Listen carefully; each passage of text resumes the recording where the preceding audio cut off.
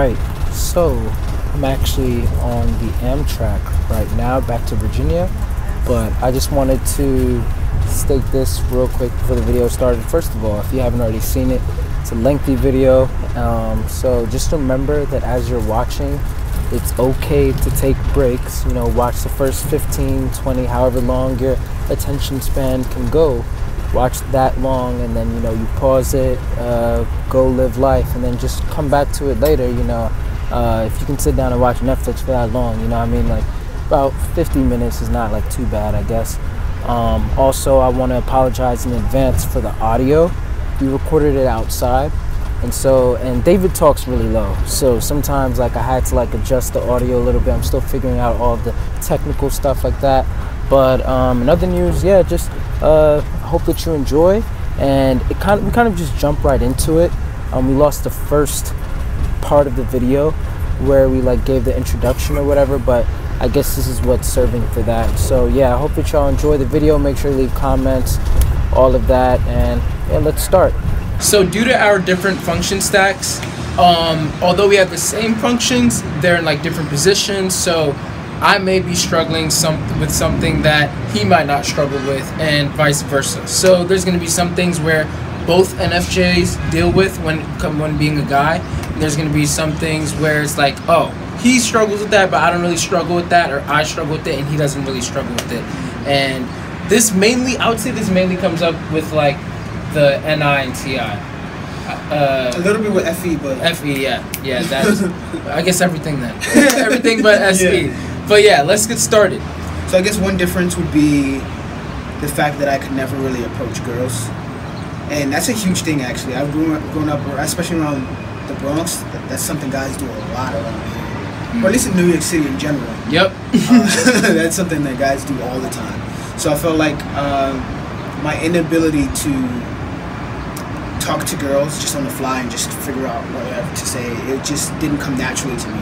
That's something that I really struggled with, because I would imagine the whole scenario, but then I would also understand that it was kind of unrealistic, simply because I would see how it could have went and one result that I would have ended up with. However, if I were to actually implement that whole strategy, I doubt it would go exactly how I thought it would, and then I would think about other possibilities, and then it'd be a whole big thing.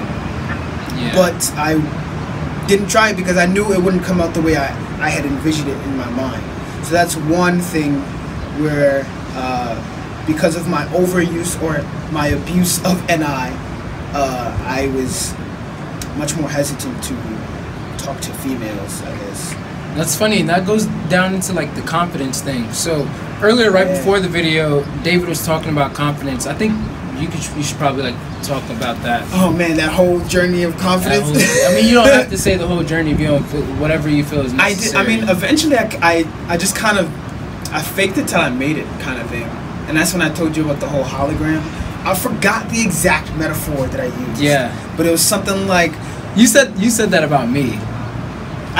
I don't know, we were talking about it. I don't remember the exact conversation. Yeah, it's because I was going up to preach, and then you were like, you know what I realized about you?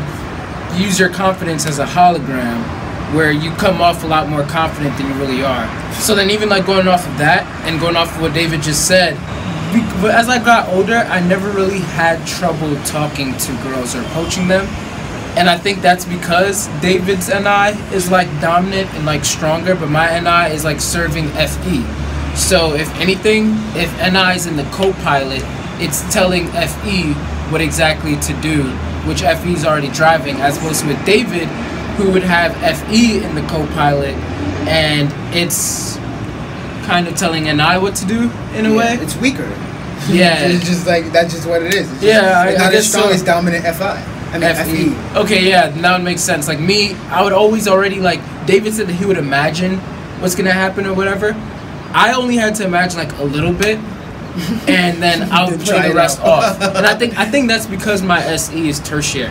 Yeah. So I would just go forth, and I'm confident, and I know how to like, if there's a curveball that's thrown at me, I know how to like, you know, finesse around it. As opposed to David, his SE is like his last function. So if something in the plan doesn't go well, he's like, oh, malfunction, because his TI is tertiary, so that's where he's supposed to be logically thinking of stuff. So I guess that's where it comes to like confidence when it comes to like talking to girls. But then I'm pretty sure that TI-SE flip for us is different. Like, so I might be more confident when it comes to like speaking to people or getting on camera or going up stage or whatever. But you having TI as a tertiary, you're probably more confident when it comes to like talking about logical stuff. Actually, you're not wrong. Yeah, you're not wrong. Even for me doing these YouTube videos and everything, it took me a long time to finally be like, okay, I think I know enough to go up there and people be able to be like, he knows what he's talking about. As opposed to like someone like David who has stronger TI, then he'll grasp the subject deeper and quicker, and he'll have the logical capacity to be able to break things down a lot more quickly than I would have been able to. That's actually a good summation of like everything. Yeah, so definitely confidence is something that we both struggle with, but different areas. In different areas, yeah. And I guess that's what makes us unique. I suppose it does. Next thing. So going off of confidence, as an ENFJ, we're going to talk about image now. And being an FE Dom, so extroverted feeling, is my dominant function. I've found that image is something that's very important to me. Like, in one of these videos, and I'm going to actually put the little eye thing up there for you guys to see it, is referencing a video where she's talking about the ENFJs and INFJs, I believe, and she talks about the emotional pivot, which is where we ENFJs, in short, we're great at getting other people to talk about themselves and, you know, like open up and everything, but then when they try to get us to like open up a lot about like our inner struggles or whatever, then we kind of like pivot. Like, oh, let me shift the attention somewhere else, or like kind of like maneuver around the question. Like INFJs do that. I do that all the time. People get mad at me for that. I do that all the time, especially as like somebody who's usually like speaking in front of people and everything, because, you know, our image is something like, if it's like one-on-one conversation, I don't really mind because I'm controlling it. But like if I'm in front of like a whole bunch of people, it's like, well, I could say this struggle, or I could say this, but then while these people are like respecting me for it and saying like where my sincerity is, these people are probably thinking something else. So that's something that as an NFJ male I also struggle with. And then also pertaining to image, one thing that I've realized about myself, and by the way, I've been working on the emotional pivot part, and I think I've been a lot better. I'm sure you guys can see from my videos that I've been like a lot more open and vulnerable. Not completely, but yeah, I agree with that. Yeah. But another thing that I really struggle with, like when it comes to like image, and one thing that I've realized about myself is that I like to, not in a controlling way, but I enjoy being respected and like kind of like top rank. So not in a way where it's like, oh, I'm powerful, I'm taking control of like the whole atmosphere, but more as in the sense of, if I'm gonna speak, I don't want anybody to have in their mind like, why is this guy talking? Like, what is he about to say? You know, something like that. I like to have the respect that I have. So when it comes to image, that's something that I definitely struggle with. I like to be at the top. I like to be respected by everyone. And if I'm in an environment where I feel like not everybody's respecting me, or I don't have like everyone's respect, then I feel uncomfortable. I feel like, dang, well, I just never like to feel as if I'm not welcomed, I'm not respected, or I'm not looked up to in a way. You know, I like the idea of, oh, when Denzel speaks, I want to listen, because he doesn't just have like something stupid to say. I don't like just speaking to fill the air. So I guess that's kind of like my thing on image. And I feel like as an NFJ male, like NFJ females, they probably don't really like deal with that, especially like INFJs who aren't really usually trying to be, you know, like at the top, or like out there. Like, I've found that I've had a lot of leadership roles in my life because I guess people sort of respect me, but that's only, I feel like that's part of the observation of an I, in terms of like we observe first, then we speak and input, then we recluse back to ourselves, and then we just go through that whole cycle again. So like by being careful about what you say, people tend to be more observant, or like they pay attention to what you say more because you don't speak a lot at all. Yeah. And because of that, I feel like and gaining perspective, just listening first, I feel like people tend to respect that.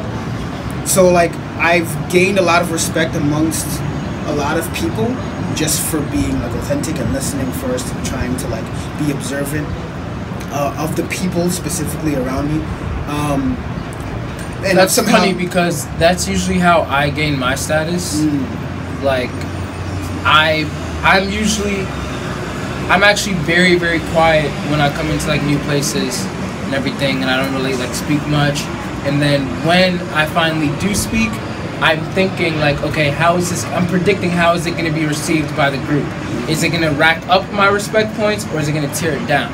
If it's going to rack it up, then I'm going to go ahead and say it. If it's going to tear it down, or if it's going to keep it stagnant, then, and that's the key thing. If it's going to either tear it down or keep it stagnant, then I just don't say it. So that's like, the thing it's with me. all I about see a like, lot of things that are like keep it stagnant or tear it down. Yeah. I see different things that like would cause a whole bunch of like discourse and stuff. So I'm just like, you know what? Let me relax and observe and learn first before I act upon what I've learned. Type thing. But yeah, back to the point. I've had a lot of leadership roles. Like I've been president of one group. I've been like a small group leader before. I've been in positions of leadership in which I have to think about the whole group like as a whole. But I've never quite liked it in the terms of, because of the responsibility. That's what I think of most. I don't think of like all of like the perks or whatever, or just being respected as much, simply because I'm too worried about the responsibility and things going well, that I'm not even thinking about like the position of power that I'm in, because it's more of like a service type thing. And I don't like a lot of men stereotypical male is usually a man who's in charge. But I don't necessarily like that. One, because I don't like being a dictator of sorts, which is usually attributed to like being a leader of anything. And I don't like having the burden of having everyone else's like well-being in any sense being placed upon me. Yeah. And of course, uncomfortability with FE as an auxiliary. Yeah. That makes a lot of sense. I'm not the only one. Who's in the leadership position, but I know like if I'm going to be the figurehead, I'm going to. It's a big responsibility. Yeah, and that's what I'm thinking. Like I'm thinking about the weight. Exactly. No, I totally understand that. So then me as an ENFJ, I have like, so FE is my dominant function, as I said, and first of all, I'd like, in the most humble way, I'd say that like I never aim to be the leader. I never do that. In fact, one thing that I actually enjoy doing is being naturally voted the leader. So, and this happens a lot. Like very often, people like think and like, or like we're trying to decide a leader, and I'll even like recommend somebody else. But then if eventually like sometimes like things just come back like, hey Denzel, I think that you should be leader, and everyone like votes on it, and I'm like, okay, cool. And while I'm leader, I guess this is where being an FE dominant comes in handy, because as an ENFJ, having FE as a dominant function, FE is all about like creating harmony, social dynamics, how are people going to work together, getting everybody's needs met, having everybody on my social radar, you know, like reading like who is sad versus who's angry versus how everybody's feeling. So naturally, when I'm in a leadership position, then I keep everybody on my radar. Like, okay, are you sure that you're happy with this position? Are you sure that you want to do this? What is going to be the most effective thing for everyone? And by the end of the day, all of my decisions, since they so heavily consider everyone's opinions and perspectives and all of that, then by the end of the day, when I make that final decision or when I make those calls, then naturally everyone's on board, or at the least, I'd say like maybe like 98% of people are on board, and we're able to carry it out happily. But if I feel like not everybody's like happy with the decision, then I back out. I'm like, all right, then we're not going to do this. And I guess that's where like becoming a feeler is also bad, because a TE user, if they believe that this is what is the most logical thing to do, even though everybody else's feelings are going to get hurt or they're not really like comfortable with it, they're going to enforce it anyway. But then for me, even if I believe that this is the most logical and best thing to do, because TI is still in my function stack, so I still know what the logical thing is to do most of the time. I'm just not as comfortable carrying it out if it conflicts with the harmony of everyone. If saying this information is going to conflict with the harmony of everyone, then I'm like, maybe I should say it more tactfully, or just try and keep that information to myself and work on it in a different way, like by myself, without disrupting the harmony. So yeah, I guess that's something about me, pertaining to what you just said with image.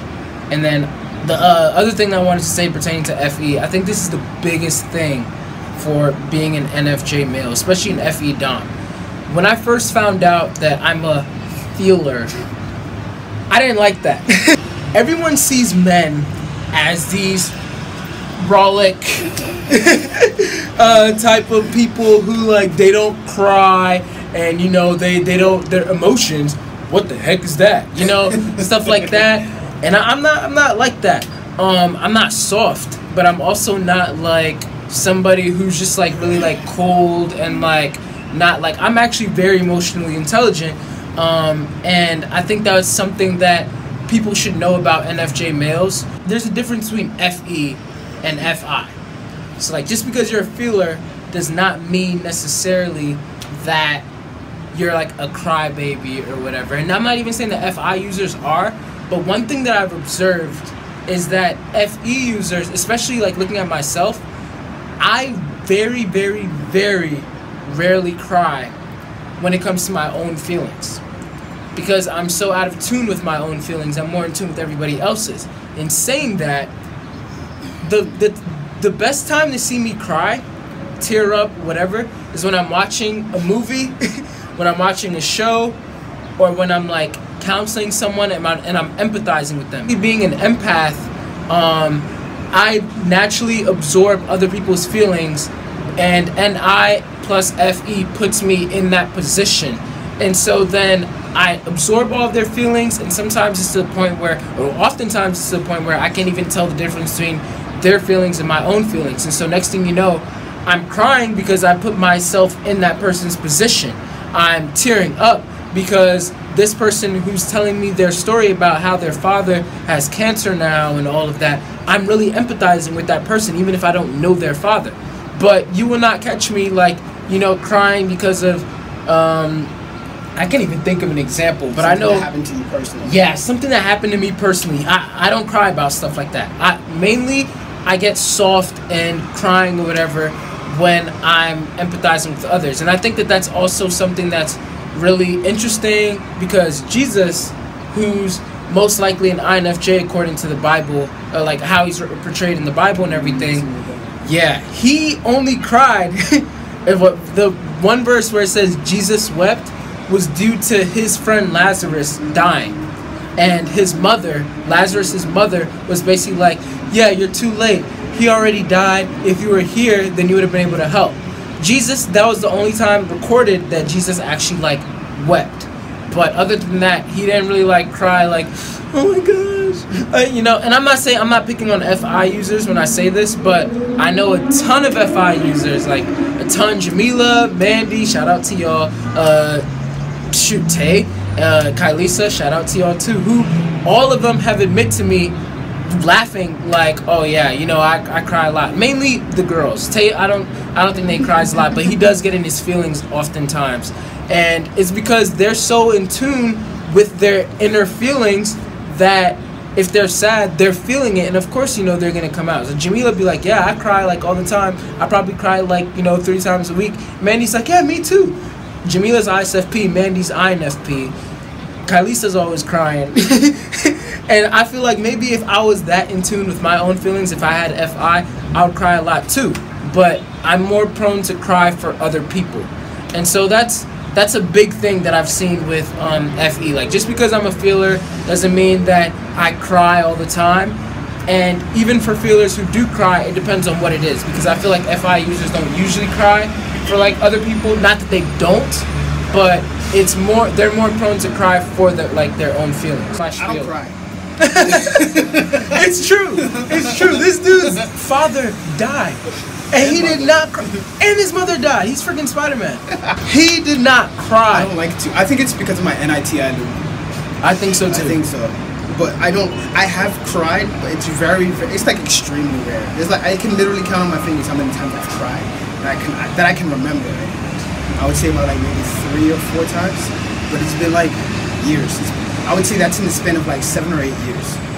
I can totally see the Oprah versus what's a popular INFJ that we could mention? Maybe even like J.K. Rowling, where like Oprah, when you see her like talking to people and they're telling their stories, and Oprah's just like really paying attention and like tears are in her eyes. That's me. Like I'm feeling everything the person is feeling, and it's because of that FENISE. And type in mind.com for you ENFJs. If you read that, that's like the best ENFJ description there is out there. And if you read about NI over there, it explains how we really feel other people's emotions in that sense because of like the strong FE, the strong NI, and the strong SE just like all coming together, as opposed to like INFJs. They can feel the emotions, but because their TI is a lot stronger, it's able to dissect, like, wait a minute, this is your emotions and these are my emotions. So yeah, I'm empathizing with you and I feel your pain and all of that, but you're not really gonna like get to me like that heavily. That's even only if it makes sense. If it makes logical sense in our minds, where we can actually see where a person is coming from. It's like watching those movies where like the villain is like completely horrible, but they have a justified reason for doing that. That's like everybody in an INFJ is, well, for me personally, that's how I see everything in the sense of I may not agree with everything that you may be feeling. However, I can completely understand it because I see your thought process throughout the whole story that you've been telling me. Yeah, it's funny because for me, it doesn't really have to make like logical sense. You just understand. Yeah, naturally. it's like, dang, like I like, yeah, this doesn't make sense to me, but I feel your emotion. I feel how much this is hurting me. This is hurting you, and now it's hurting me too. And then it gets to a point where it's like, so when I'm leader of a pack, and there's one person who's like really sad, while all other 25 people are really happy, then that person is like pinching me basically, and I'm feeling their emotions so heavily. And now it gets to the point, I mentioned this in my ENFJ problems, paradoxes, and patches video, where it's like now I'm at a point now where it's like, hey, either we have to fix this problem, you have to vent to me, you have to talk to me about it so that we can both stop suffering from your pain, or I'm gonna have to send you home so that I can stop suffering. So FE, selfish and selfless at the same time, paradoxically. But yeah, that was my thing about being an NFJ male. Like, you know, like most males are known to like not really be emotionally intelligent, empathetic, you know, etc. And I guess like David said, like as an INFJ, that's not something that he really like relates to in that sense. But then at the same time, it also goes with the whole confidence thing. Like most men are also known to be like, hey, I'm confident to go and talk to that girl, I'm confident to go do that, which I am. But then David's like, I'm gonna shy back. This is what's gonna happen if I go and do that. Exactly. And so yeah, that's something that I would definitely like chalk up for the NFJs males. Yeah. Another thing with FE is compliments, especially from us ENFJs. So in the description, you'll see 2 different links. One talking about the male ENFJ, like understanding the male ENFJ, and one talking about understanding the complexities of the male INFJ. And I highly recommend that you read both links. It's from personalitygrowth.com, great site. And they speak a lot on the flirting, the compliments that come from NFJs. And especially, I remember like from the article about the ENFJ one, what they said about compliments and flirting is like spot on. Like, I recall in Zootopia how Judy Hopps was often like your shirt, I like this, I like that. And of course she's not like flirting, but she like as an FE Dom, we like to make other people feel good about themselves. And especially when you couple that with NI and you start to grow, and him already like leading with NI, then and you're about to talk about this as well, but like for me, like I naturally just hand out compliments to people, whether you're a guy or a girl. Like, hey, I like your shirt. Oh, thanks, man. Yeah, no problem. Yo, I like your haircut, man. That's really cool. Like, oh, thanks, no problem. You get a compliment. You get a compliment. Yes, you get a compliment. And they're all genuine. Let me say that. They are all genuine. I genuinely mean every single compliment that I say to people. Are you looking at me as if like, that's not true? Okay. Yeah, they're all genuine compliments. I promise. But then once I grow more depth with the person, and I find it funny because like I've been seeing myself like decrease maybe because now I'm growing more into my NI. And David's about to speak on this, but now I found myself more of like just giving people a whole spiel, like a whole paragraph, like, yo, this is why I really like you, and it's really like a really deep thing, like on people's birthdays, like if you mean like a lot to me, then I'll say this whole long thing that's very personalized to, you know, lift your spirits and make you feel like very special for that day. I'll take the time to do that. But yeah, ENFJs are known to like just hand out compliments more. Yeah, that's what I do. Yeah. More like I usually like. You're like the reverse. Yeah, the reverse. Well, like I will observe all the people he's giving compliments to, and he might be right, but I'll usually hone in on one person that I have a really good vibe with, and then I'll be able to list with detail all the things I like about them, usually about their personality and how they do things and the way they think, and I'll highlight all of their greatest qualities to me that I've observed within that time span that he's giving compliments to everybody, and I'll be like, that's why I like you. And then I'll just let them go about their day. I won't expect anything really. It's just like, if it's a continuous thing that I'm doing, then of course I would like some how do I say it? Reciprocation. But it's not mandatory. It's just something I like to do.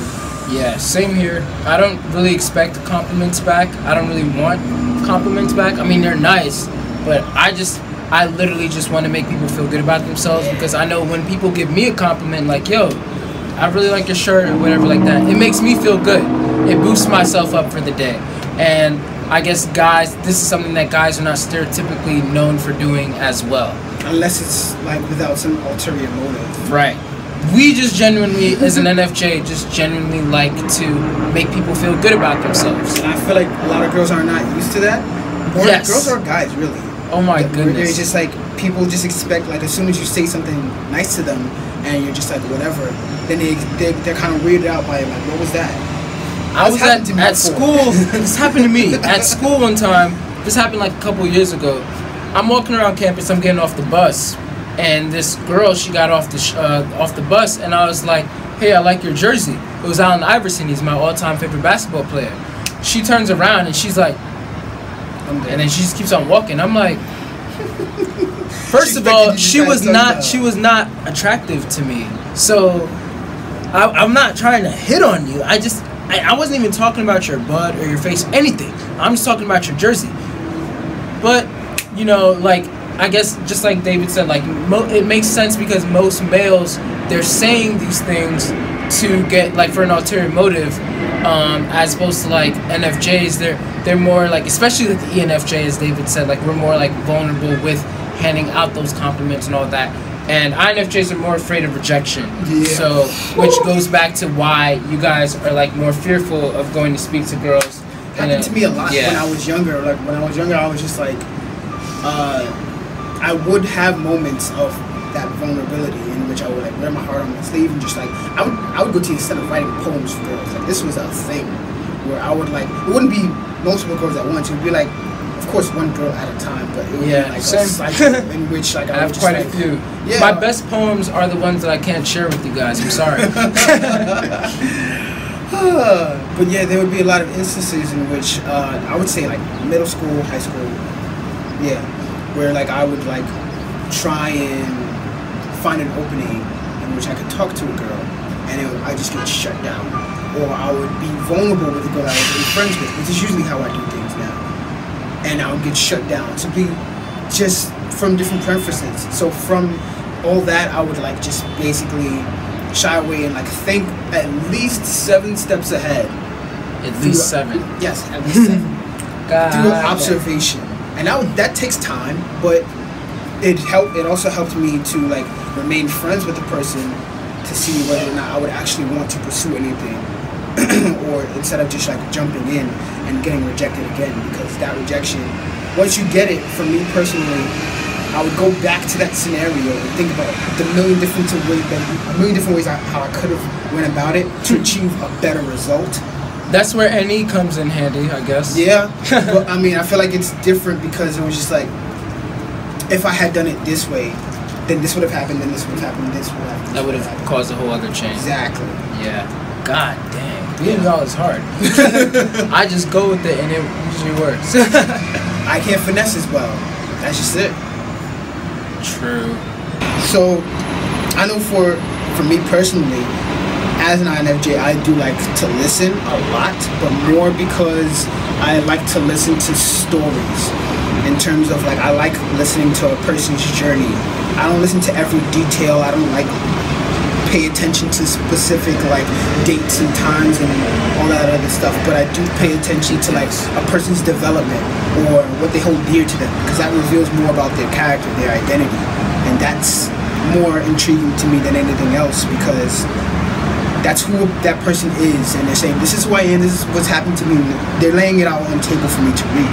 So that person, for lack of a better term, becomes a good book, I could say. Yeah. Yeah. Speaking of stories, I think I'll just tell like a very brief, quick story. Me and David go over to our aunt's house every Sunday after church. It's not our real aunt, but you know, we call everybody auntie and uncle at our church because we're Africans. That's kind of what we do. It's a tribe. It's a cultural thing. And so we go over to our aunt's house after church, and we're like family. She usually makes food for us, all of that. We have good conversation, and one day we went over there and she was like, oh, I'm sorry guys, I wasn't able to cook yesterday because I was, you know, basically I had to like go to my mother's funeral. And I was like, oh dang, well, you know, that's fine with me, you know, like she said, but the Chinese will be here in like 20 minutes. So I was like, good, that gives us enough time to sit down and actually talk, because you're always using the excuse that, oh, I'm cooking, so I can't really sit down and like have dinner with you guys. So then she leaves the conversation up to me, David, and my sister and whoever else is at the table. She doesn't really engage in it. But this day she didn't have an excuse because, you know, Chinese food was coming over. So I used that opportunity to basically open up. So I threw a question out onto the table. I was like, so auntie, you know, me, David, and my older sister over here, we don't have kids, but you have plenty of kids, plus you run a daycare, and I just want to know, how do you handle all these kids and you have all this patience and all of that? Don't tell the whole story. I'm not saying all that. And then she basically went on to tell us like a whole story. Like from there, she went on to tell us a whole story about like how she grew up, her childhood, and a lot of things. And most males stereotypically are known to like not really like listen much. I know a lot of, I'd say majority of the males that I know in my life, they're not good listeners, especially to long stories. They'll check out, you know, especially with today's social media, scrolling Instagram, you know, they'll somehow, they just don't have the attention span for it. I'm even amazed that you're still watching this video, to be honest, if you're a guy. But anyway, that day I sat down intently, I empathized with her, and we all listened very intently to her whole story as she told. And then at the end, like, I summarized what my thoughts were and what I thought she should do after absorbing like all of the information, and I gave her my feedback on the story after she let everything out. And I think that defeats a stereotype for men when it comes to ENFJs, because most men, as I said, they're known to like not really pay attention as much, especially like STPs, they're more aloof.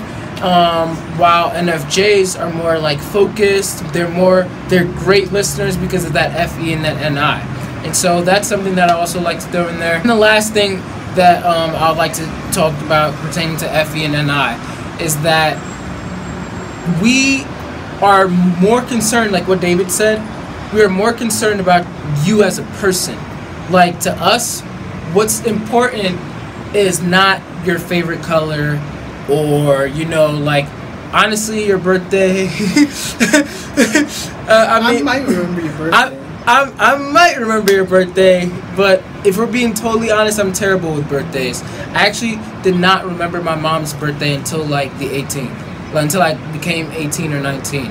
Like I never forgot it, but I just always forget the date. I just always remember like the month and around the time, like is it October 15th, 16th, 17th, or 18th or 19th? And then when it gets around that time, then somebody like remind me, like, oh, okay, I know that SFJs are really good with remembering birthdays. That SI is good, but NI users like NFJs, we're more about like who you are as a person. What's important to us is like who you are, your identity. And one thing that I found funny was that Jamila, when I was sort of like trying to get with her and all of that, she said that the one thing that really bothered her about me when I was trying to pursue her, when I was trying to win her over, was that I never asked her questions such as like, what's your favorite color? What's your favorite cereal? Stuff like that. We didn't know anything about MBTI back then, but later on we learned that, oh, it's because you're an NI user. And I'll probably link the video that they actually explain this in the description as well.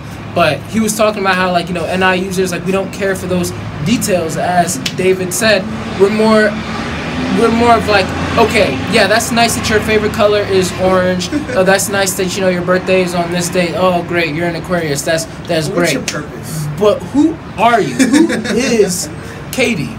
Who is Keandra? Who is Jamila? Who is Kylisa? Like, who are you as a person?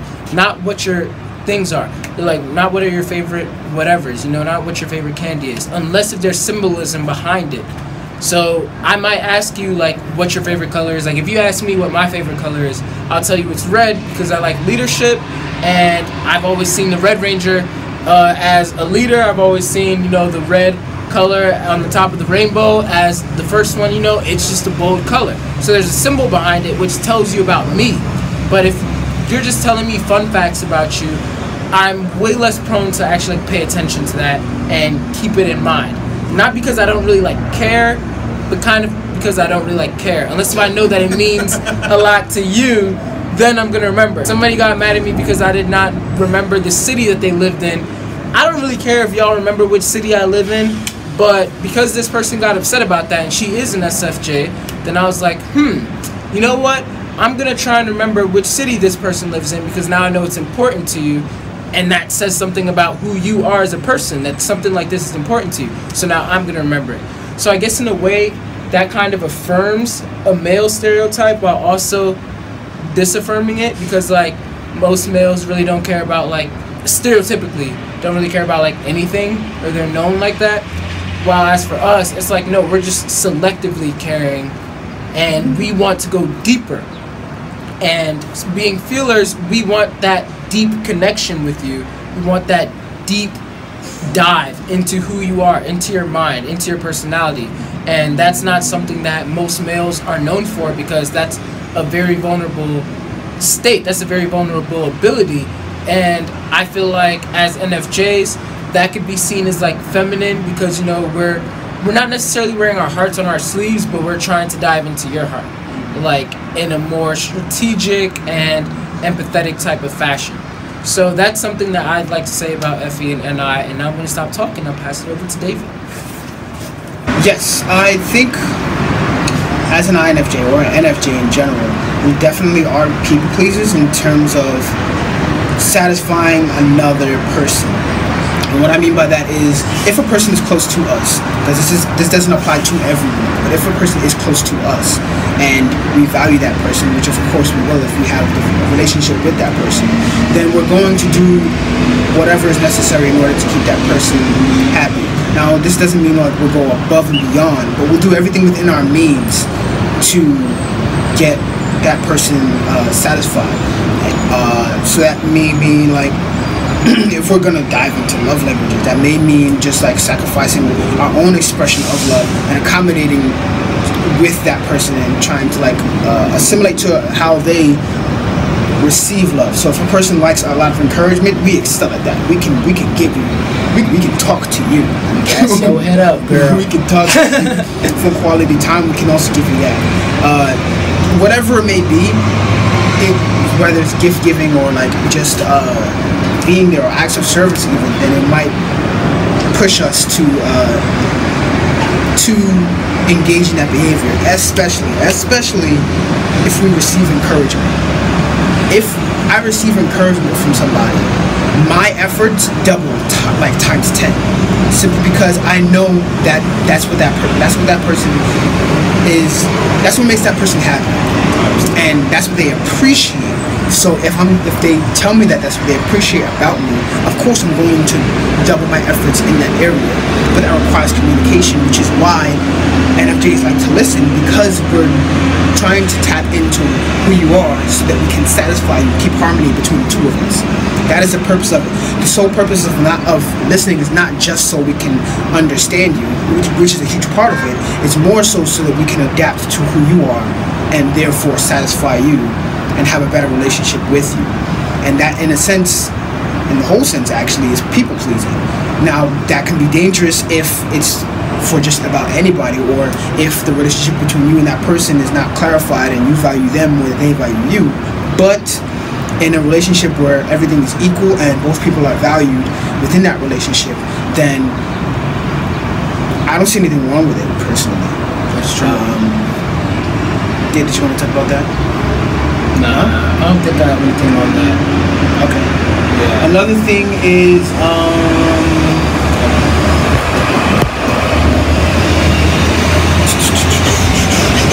masculinity is usually associated with like dominating. We talked about that before, but in terms of like, so for example, sports, it's hugely, like, it's very stereotypical for a male to be involved in sports. Growing up, I didn't like sports at all. My dad liked a lot of basketball, he liked a lot of baseball and stuff like that. I did always love football, only because I liked playing it more and just because I liked to run. So football and track were certain things that I tried out, but other than that, I didn't really have a close affinity towards sports and really being outdoors even. I don't like hiking, I like long walks, that's different. But in terms of like actively engaging in competition, I don't really like it too much unless it's maybe chess.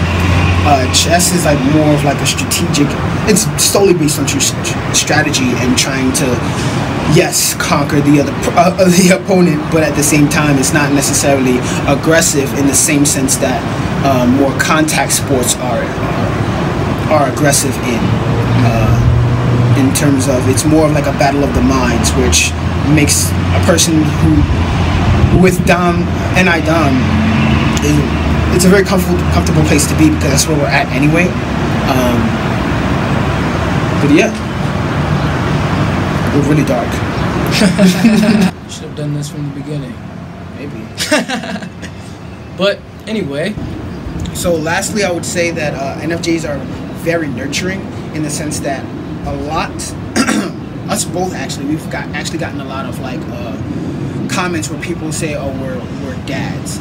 Now this is different for male INFJs, because I feel like female INFJs are definitely more nurturing, and because it's more socially acceptable, or at least more stereotypical for a female to be more nurturing than a male. But I do feel like this comes out in males just as much. However, it appears differently, because the way a dad nurtures his child is much different from when a mother nurtures her child. So of course we show that type of compassion and consideration for others much differently than a female would, because we're not females. Plain and simple. But I think it comes out in trying to make sure someone is okay, mainly, like, not just okay physically, but also okay emotionally, mentally, because those are the type of things. No. Or we monitor behavior. Are you okay? Like, we may monitor behavior and say, and try and like diagnose somebody and see how that dictates their mindset at the time. Like, for example, your favorite guy in the whole world, Reddington, he does this all the time. And whereas he made, like, in the last episode we watched, the guy had a lot of tattoos, and he related that to how the guy was trying to hide a whole bunch of insecurities within himself And he went into a whole bunch of different, he went into a plethora of things, and the guy was just a dude. I just like tattoos. That's literally me. Like, so why? Or why is the best question in the world? Can we talk about why? Just because why? That's David's favorite question. It's my favorite word. It's my favorite letter. It's my favorite everything. Jamila just called and said, "Oh, tell David that I prayed for him today." If it were me, I would have been like, "Oh, thank you," because naturally I just assume. Like, I guess that's where my NI and your NI also differ. Because your TI is also higher too, so maybe that's another thing. But I just actually like, I don't ask why like that much, because I just naturally assume already correctly like what it is. But then David, I guess he has to like confirm that. So he's like, why? I said so it did touch me. Yeah, you did. Yeah, it did touch you. But the first thing out of my mouth was why. Yeah. Because I wanted to know her mindset behind the whole, and she told me, and then I said, oh, thank you. Yeah. But why is definitely a big question that we like to ask a lot. We like to ask a lot of what is going on behind the curtains type of thing. And then just going back to the whole nurturing aspect, yeah, definitely. Mufasa is an ENFJ, and at school, a lot of my friends call me Mufasa oftentimes. Jamila calls me that, Tay calls me that, Kylisa calls me that, Eliana calls me that. A lot of people call me Mufasa. I don't even try to like be a father or whatever, but I think it's also because I hang out with all FI users who ironically don't know what they want. And so I have to decide what we're gonna do next. And I like, all right, come on guys, let's go children. You know, there was literally a time where we left the movie theater and I said, I'm gonna sit back and I'm gonna let everybody decide what we're gonna do next. And I watched for about 4 minutes as they sat around like, I don't know what we do next. And then they all just look at me and I'm like, okay, so here's what we're gonna do. But yeah, we're very like nurturing in the sense of like, if I see something, like something's not right with you, if David sees something's not right with you, we're gonna try and like go forth and like really like press into what that is, as opposed to like most guys, which I guess is kind of like going against the whole father thing. But fathers mainly want to do this for their children, and I guess like for NFJs, we're just like this for all the time. Yeah. So, but yeah, most guys are kind of like, oh, emotions, kind of like steer away from that, whereas most like FE is really good with emotional management of other people. So yeah, that's where nurturing comes in with the NFJ. Thanks for watching. This has been a spiel from an ENFJ and an INFJ on how it's like to be an NFJ male in this world of stereotypical male stereotypes. Hope that you enjoyed it, and make sure to leave comments, questions, whatever, even suggestions on videos that me and David should make. Check out the description for these links. They'll have a lot more information on all of that. And also, I actually might be starting up a YouTube channel, or at least a way for me to express some of my thoughts. It's not going to be anything as extensive as this, at least not yet. However, it's just a way for me to dump some creative stuff as well as talk about some stuff. You can catch that at Creative Kwame's, where I'll just be dumping a whole bunch of thoughts. Well, basically the setup of the video will be, you'll watch me draw, but while I'm drawing, I'll be talking about MBTI stuff, I'll be talking about stuff that's on my mind. Just a few videos here and there, yes, but go ahead and check it out. Kreative. Kwame's, Kwames. Yeah, Creative Kwame's on YouTube, and check out his Instagram. Great Instagram channel. INDAVIDUALLS. Yeah, that.